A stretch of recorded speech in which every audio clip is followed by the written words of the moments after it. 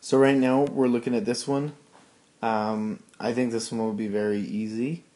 Since we already did this and I was already explaining to just eliminate the variable you solve for t, eliminate the parameter you solve for t, and then plug it into the other one.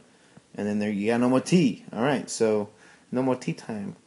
I suppose I'll do this because I said I would. But I'm just going to use x and I'll solve for t, because normally we have y in terms of x. That's normally how we see functions. And this was a line, I remember. So I'll add 5 over plus 5. Oh, that's pretty good. So I get x plus 5 over there. And I get the 2t over there. I divide it by the 2. And then I get a t. 2t is equal to, that's x plus 5. All of that is divided by the 2. And then I'm going to plug it into this.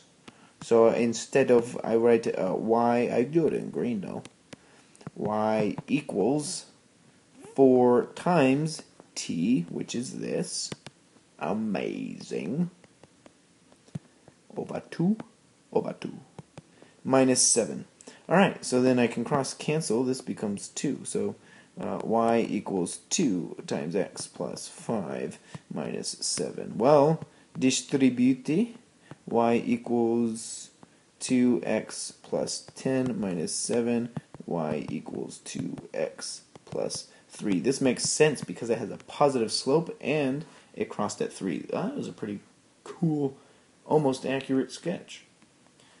I mean, it looks like it could be accurate. So how much of the graph was graphed by this? If you remember, or you just look, it said all t values, so it was just all of the graph, because that allows for all x values if you have all t values. Alright, that's it. Goodbye. I can go to bed now.